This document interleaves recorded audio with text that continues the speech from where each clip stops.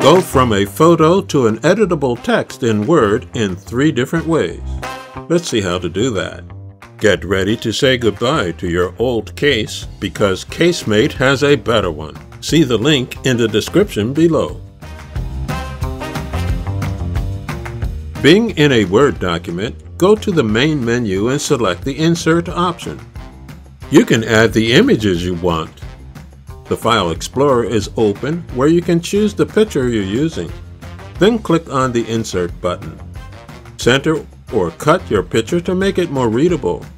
Once you are happy with your result, go back to the main menu and click on the File option. Here, select the Save option. Type the name of your document in the File section, and in the Save as Type drop-down menu, select the PDF option. Then, click on the Save button. Now your picture is a PDF document. The first step is done. Now let's see 3 different ways to open and convert the PDF to an editable document. First way, right-click on the document and select the Open With option. A menu is open where you can click on the Choose Another App option and then choose Word.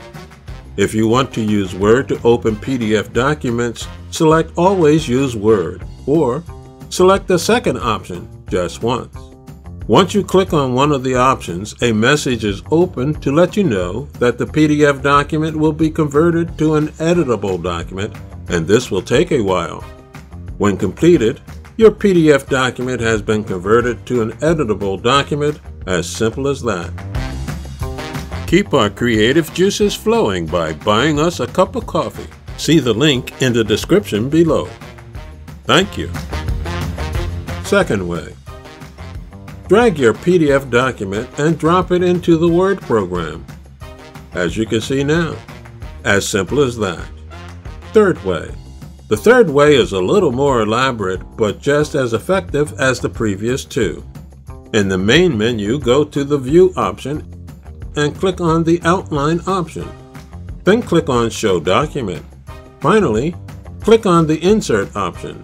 The File Explorer is open. Select your PDF document and click on the Open button, and that's it. Surely, now you're thinking about what will be the photo or document where you will put this valuable tip into practice. Please like this video and subscribe to our Burn to Learn channel.